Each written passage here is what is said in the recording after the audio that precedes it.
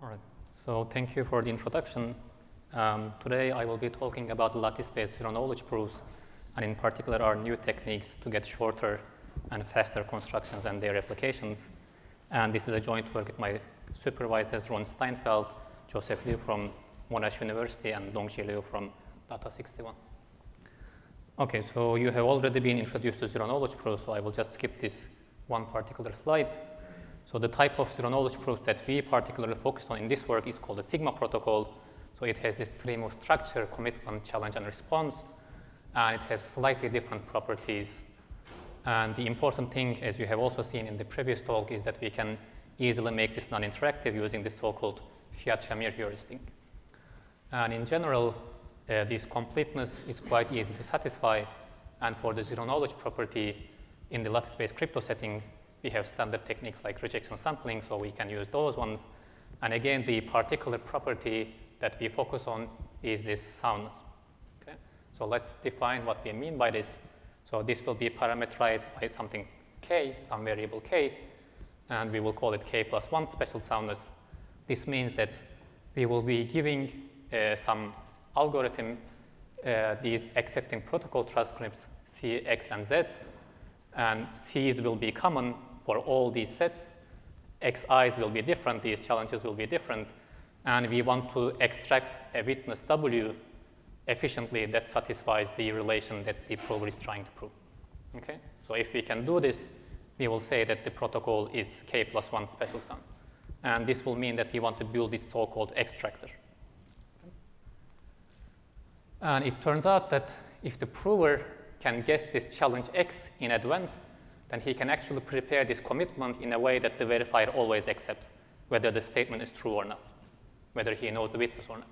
So this means that the larger the challenge set you choose, the better soundness guarantee you will get. Okay, and ideally, you would want to have a challenge set of size something like 2 to the power 128 or 256. Okay.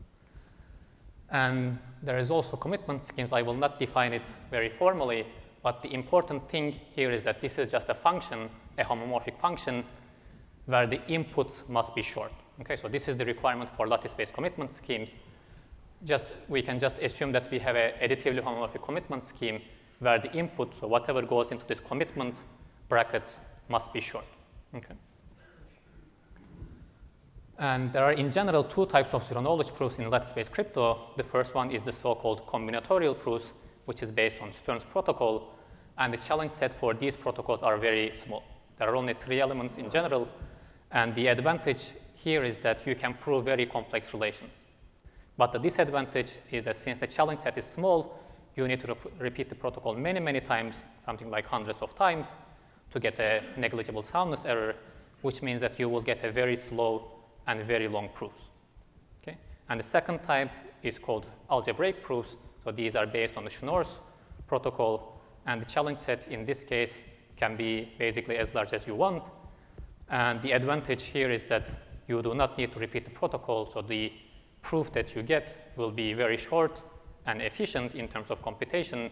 So you get this so-called one-shot proofs. And in the former case, you get this so-called multi-shot proofs because you have protocol repetitions. And the disadvantage in the algebraic proof setting is that there are more limited in types of proofs that we can achieve so far. And additionally, the relation that you will be proving may be relaxed or approximate, and I will tell you more about this. So our focus in this talk is on the later type. Okay, so if you look at the general structure of a standard proof of knowledge, which is often called the Fiat-Shamir with abort in lattice-based crypto setting, because the prover aborts with some probability, which is not important for our purposes. That's for zero-knowledge property. What happens is, so the prover has a commitment C1, which is an input. So this input also shared by the verifier. And so in this representation, I'm just sending it publicly. So we have C0 and C1 as the first commitments. We get a challenge, and we have a response. And then the verifier checks this linear relation, this C0 plus XC1 is equal to some commitments. And also, since the input of the commitment must be short, the verifier makes sure that they are upper bounded by some real numbers. Okay?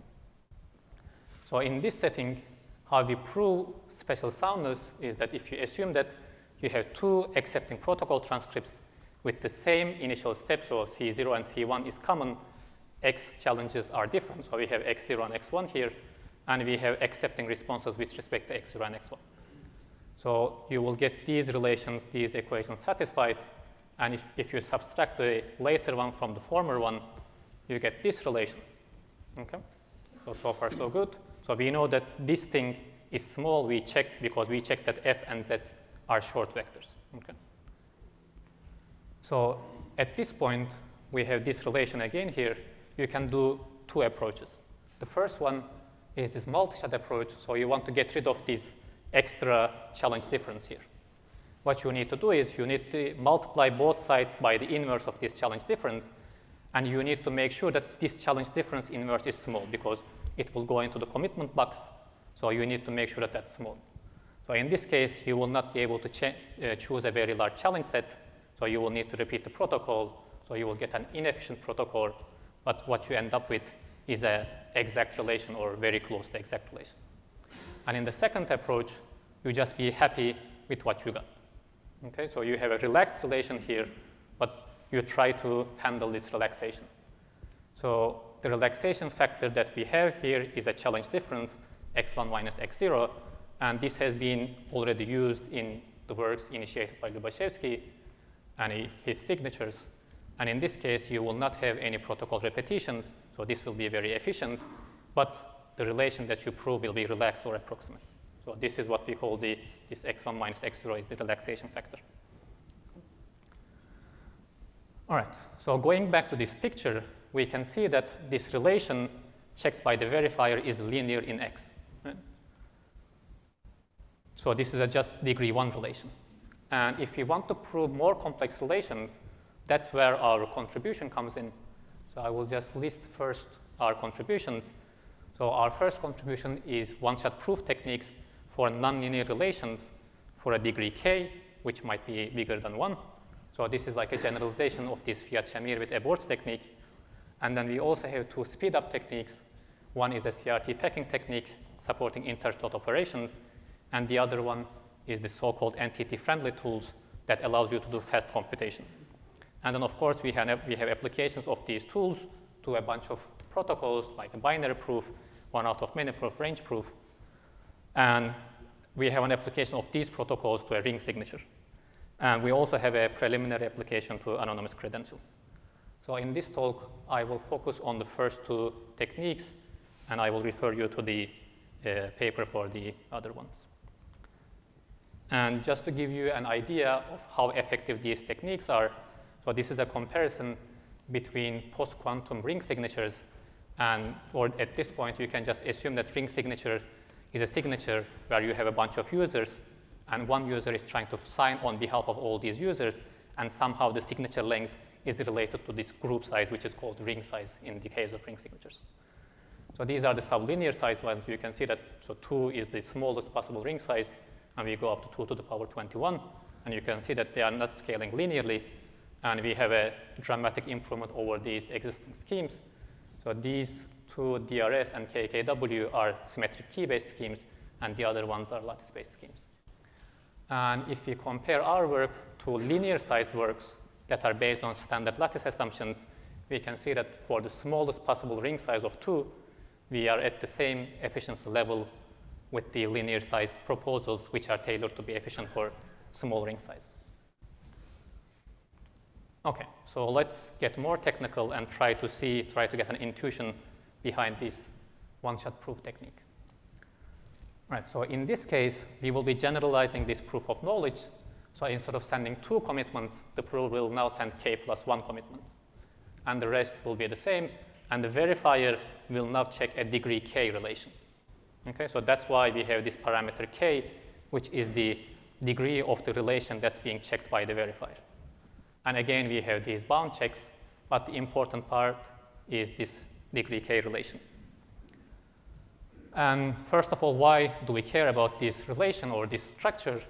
This is because in the discrete logarithm settings, the very advanced and efficient protocols which are introduced recently, most notably these blood proofs, they involve this degree k relations and this overall structure. Of course, they do not have this bound check, and it's much easier to deal with many of the problems, but there is no solution in the lattice setting yet, and we are providing the solution.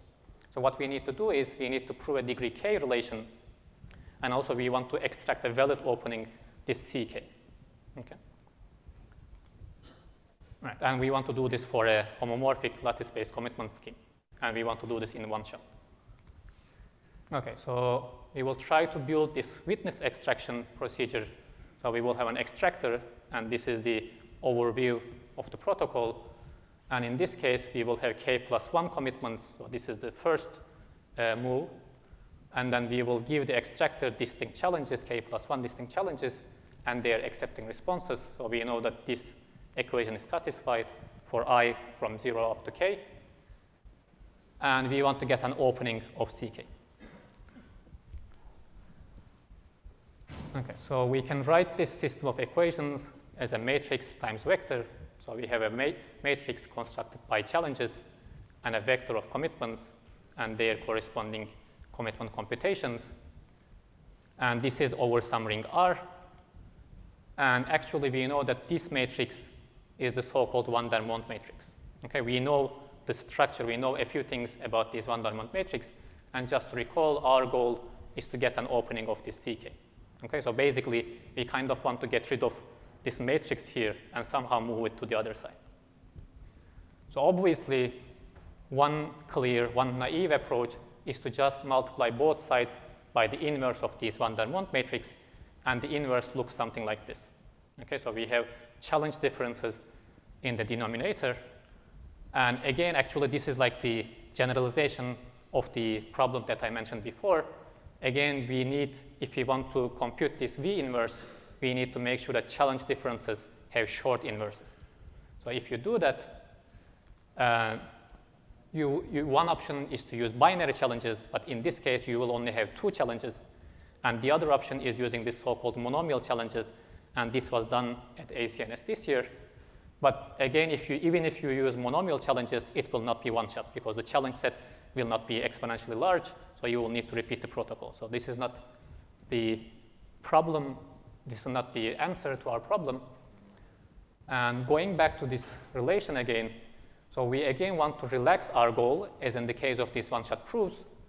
And instead of finding an opening of ck, we want to add a relaxation factor in front of this commitment c. Okay, so we need to find y, m, and r, where y is some scalar in the ring, and we want to have a decommitment of y times c instead of just c. Okay? And we need to make sure that this y and also these m and r are short. Okay, so we want to kind of eliminate this Van-der-Monde matrix V here, but we do not want to see any inverse term. And thankfully, there is, and we want this scalar, so we want to find a matrix V prime, such that when I multiply V prime and V, I should get some scalar. Okay. And thankfully, from linear algebra, we have this beautiful fact. So if you multiply a square matrix by the adjugate of that matrix, you get the determinant of the matrix times the identity matrix. Okay? And using this fact, we can multiply both sides of this relation by the adjugate of V. So we will get this thing here. So adjugate of V times V will give you the determinant of V. And on the right-hand side, you will get the adjugate of V. We also have the identity, but when you multiply it with A, you just get A. Okay? And this is the relaxation factor that you end up with. So the determinant of the Van-der-Monde matrix is the relaxation factor, and it has this structure. It's just a product of challenge differences. Okay? And this is a scalar in the ring R, because all these xi's and xj's are just some scalars in the ring. Okay? And if you actually put in k is equal to 1, which is the linear case, you actually end up with x1 minus x0 as the relaxation factor, and which is exactly the case that was obtained in the previous work. So we obtained the previous works as a special case of our work. Okay, and we also need to look at the quality of the witness, and the quality means that we need to look at how short is the witness. And in general, we can support challenge sets of this form, so with some certain degree d, or d minus 1 at most, and some certain Hamming weight, and some infinity norm. Okay? And in particular, you can make the challenge set, for example, the challenge set size to be 2 to the power 256 by setting these parameters. So this means that the proof will be one shot. And we have some generic results depending on what parameters you choose, depending on this DWP and the relation degree K. So how good or how short witness that you are going to get. And the good thing is that we do not need any invertibility condition on the challenges. So this means that V, this van der Monde matrix, can even be singular, and you can use the so-called entity-friendly modulus Q, because you do not need to restrict your modulus to be of special form so that the challenge differences are invertible. All right, so this is the first part, and the second part is the CRT packing technique. So I'll just try to give you an intuition behind this. So going back to these proofs of knowledge, they actually make use of this, what we call an encoding of some message. Okay? So we define the encoding of some message M under a challenge X as X times M plus some random masking value rho. Okay?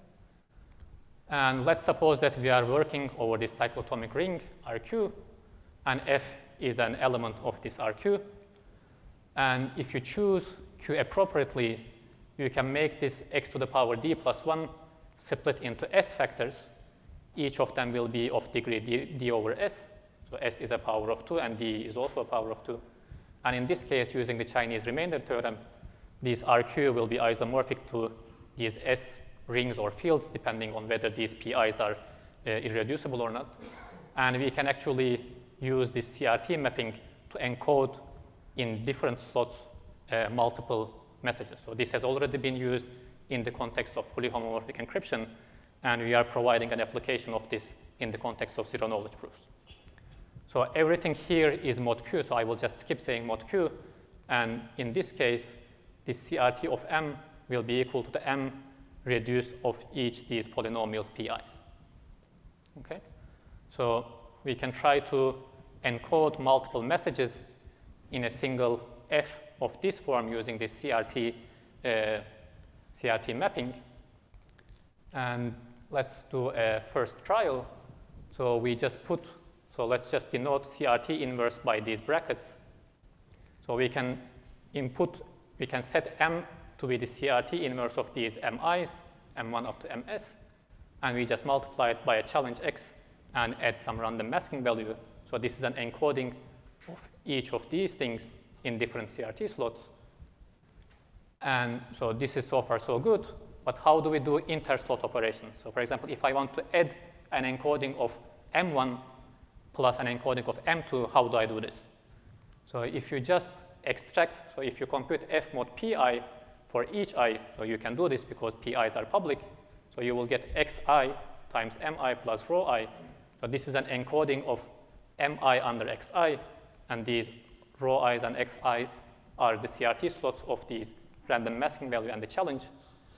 So now you have lost the homomorphic properties because MI is encoded under XI and MJ is encoded under XJ. So you may not be able to do additions or multiplications unless Xi is equal to Xj. Okay? So if you want to do inter-slot operations, our idea is to choose the challenge X so that it has the same polynomial in all the CRT slots.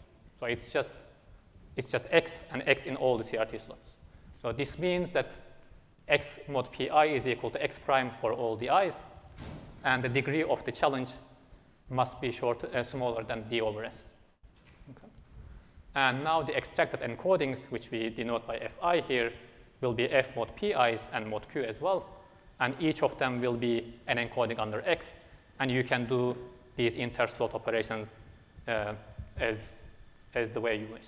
Okay? And this is computable by anyone that has access to F and these PIs, and which are already public. Okay, and we have an application of this to a range proof.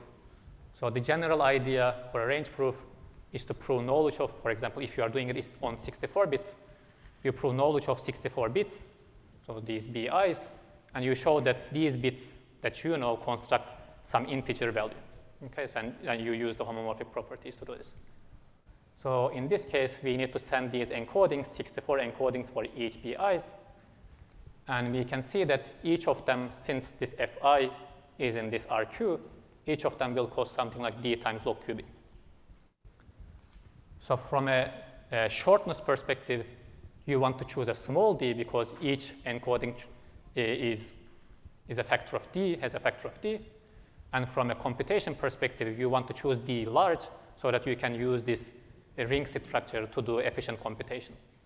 So our idea is to first you find d prime to optimize the proof length, and then you find d required for the security, and then you use a CRT packing techniques, this CRT packing techniques with S slots where S is equal to d over d prime.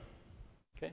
So this means that you will work in this degree d polynomial, so you can do fast computation, and you will use challenges of degree d prime, and you can pack S bits in a single encoding, and each one will cost d log q over, and if you divide it by S, because we have S slots, you will get d prime, effectively d prime times log q as the effective cost for each encoding of the bit. Okay, so this is optimal in terms of the storage costs, and we get overall faster computation because we are working in a larger degree ring. Okay. And this is a comparison between the range proofs. So this CRT packed one is our results, and if we compare it to a hypothetical scheme which is optimized for proof length, you can see that the proof lengths are very close. So the gap is only because the ring size in our case needs to be a multiple of 512. That's why we have a gap, we have a small gap between the proof sizes. But if you look at the degree d and also the number of FFT levels supported, we have much faster computation overall. And some open questions is, of course, one thing is applications of these new techniques to other zero-knowledge proofs, and also their application to higher-level constructions, and also other ways of exploiting this CRT packing technique. And we also have more technical ones in the paper. So I will stop here. And just to mention that we also have an application of these advanced zero-knowledge proofs to a post-quantum confidential transactions protocol, which will hopefully be coming up soon. Thank you.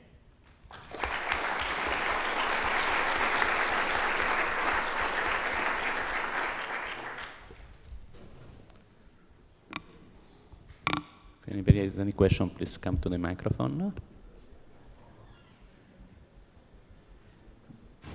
There are no questions from the audience. I will ask my own question. So zero knowledge has been attracting a lot of attention lately and considered for standardization. And these protocols you presented seems to be potentially very efficient. Mm-hmm. Is the zero knowledge standard process something that you've been looking into to see if your work may be of interest in that context? Yeah, I think it may definitely be of interest, yeah. And one more question. In the talk, you were mostly focusing on the power of two cyclotomics. Yeah. But is there anything specific that you were using, or is something that adapts easily to arbitrary cyclotomic things? I think it works for any D, but you need to optimize it depending on the protocol that you are using. I think we use something like 512 for the actual parameters. Okay. So let's thank the speaker again.